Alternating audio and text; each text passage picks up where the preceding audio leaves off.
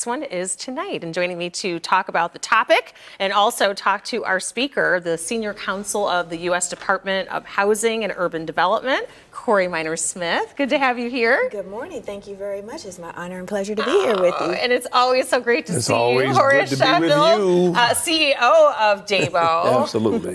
Before we get to Corey, this speaker series is really generating a lot of buzz. You bring in some really great speakers and topics. Right. Talk us through what it's all about. Well, the name speaks to what it's about. We think people, if they get information and knowledge and find resources and deal with people like her who help us handle issues and resolve issues, that we don't just be griping, we'll actually find some way of being able to address the things that cause us agony and grief.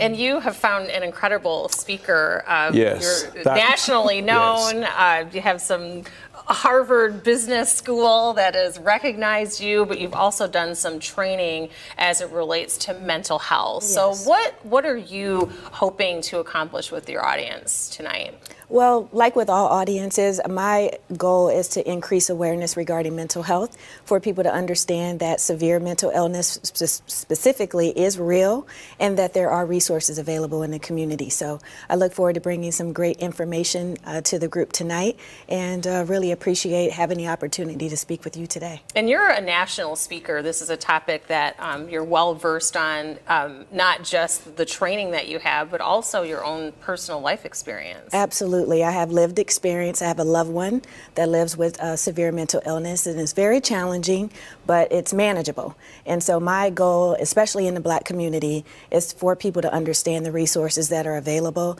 My master's degree is in education, guidance, and counseling, and I'm also trained with NAMI, the National Alliance on Mental Illness. So I bring forth a lot of information based on research, but also based on my lived experience. Mental health has been such an important topic that we have been talking so much more about since the pandemic. It has gotten worse. There are a lot of people that are continuing to suffer. The awareness is there, but often we hear that the resources are not. Are we starting to see that gap being bridged? Well, there are tremendous efforts for that to happen. There always need more money, but we have to do what we can with the money that is available. And I believe it's important for organizations to collaborate. And when you can create a continuum of care with cooperating organizations, it's very helpful for families who are trying to help their loved ones, again, specifically with severe mental illness. But there are a wide range of mental health conditions that people have been impacted with, especially with the pandemic. So it's important to understand that they're free, that they're confidential, and most importantly, that we now have 988. You don't have to call 911, and it's important for the community to know that 988 is essential for a substance use issue as well as a mental health crisis. And you are a community activist.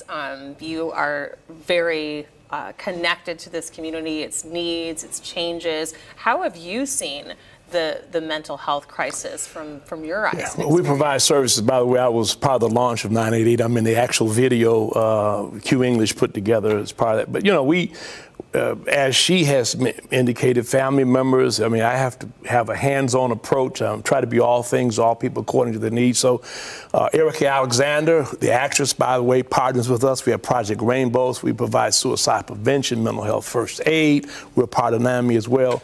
So, I mean, these are the things that people deal with on a regular basis, and to get to a place where they can handle life on life's terms, we've got to provide access to abilities and trainings and stuff like that. So, you know, I love doing this. I love to be all things to all people according to their need. And, you know, one of the things that affects us really is our mental health.